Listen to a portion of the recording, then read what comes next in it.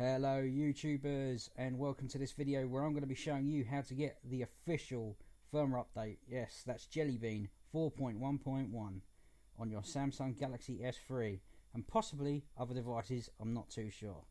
First of all, what you're going to want to do, there's a link in the description for this, is to download the Samsung Keys software. I've already downloaded this, but again, like I said, I'm going to put a link in the description for it. So install that and you'll get Samsung Keys. Now here, what you're going to want to do is plug in your device. So let's do that now.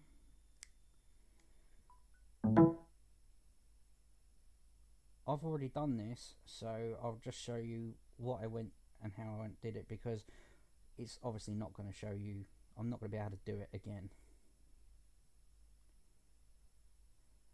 So up here it tells you your current firmware and the latest firmware, and I've already updated this.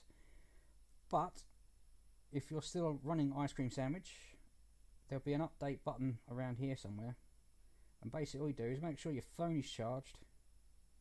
I think 80% does it, but keep it fully charged. Click update. It takes a little while. I'm not too sure because I left mine running, then I went out, but I think it took roughly 20 minutes. Basically let that run, and afterwards you've got Jelly Bean, and I'll show you in a sec. Okay, I'm back at the device. If I just show you quickly.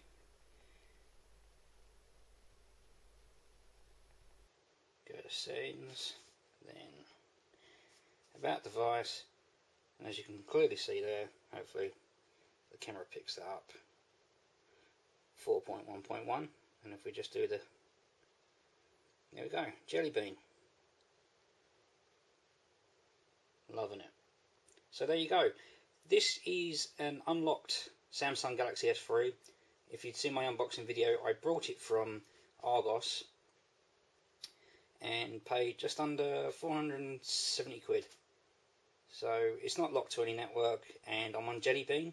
I know nothing about flashing ROMs, so believe me guys and girls, this is the official Jelly Bean release.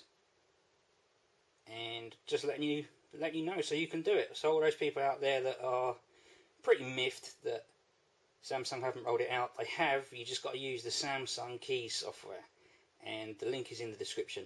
I hope this helps, and see you on the next one.